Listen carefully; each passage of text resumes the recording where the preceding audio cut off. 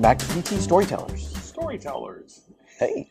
All right, so we covered the harder sale. Let's talk about easy sales. Talk a little bit about an easy sale that you've had, what made it easy, and also, do you think you can replicate that in essence? But, why don't you like easy sales, But John? before I go there, I want to talk about easy sales bother me with PT services. And the reason they bother me is I think sometimes people, they need a little more to have great expectations going into what we do.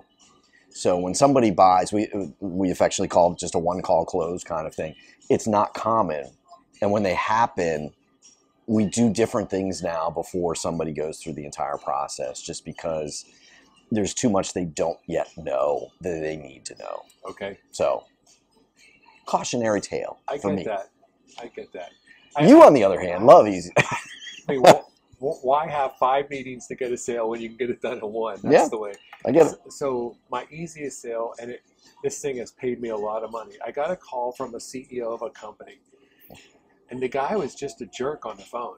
And everything inside of me is like, I don't want to work with this guy. I don't want to work with this salesman. I just, for whatever reason, didn't like it.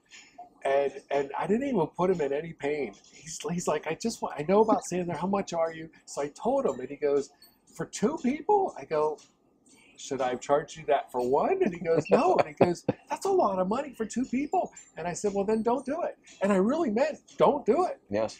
And he said, okay, I'll do it. It was about a 12-minute call. I've made almost $100,000 off that guy.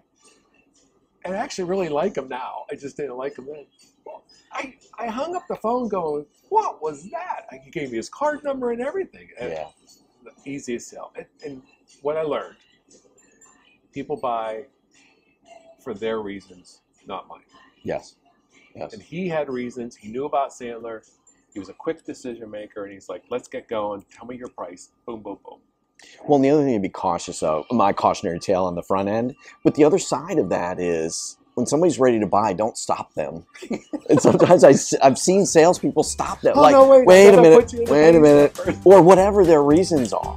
Well, you talk about sell now, educate later, and that's, for us, when it's a one-close event, it's just more, we'll do more education along the onboarding side of things, so don't stop them. That's about a point. Sometimes you only get those quick sales when you've made mistakes on not closing what could have been quick sales before.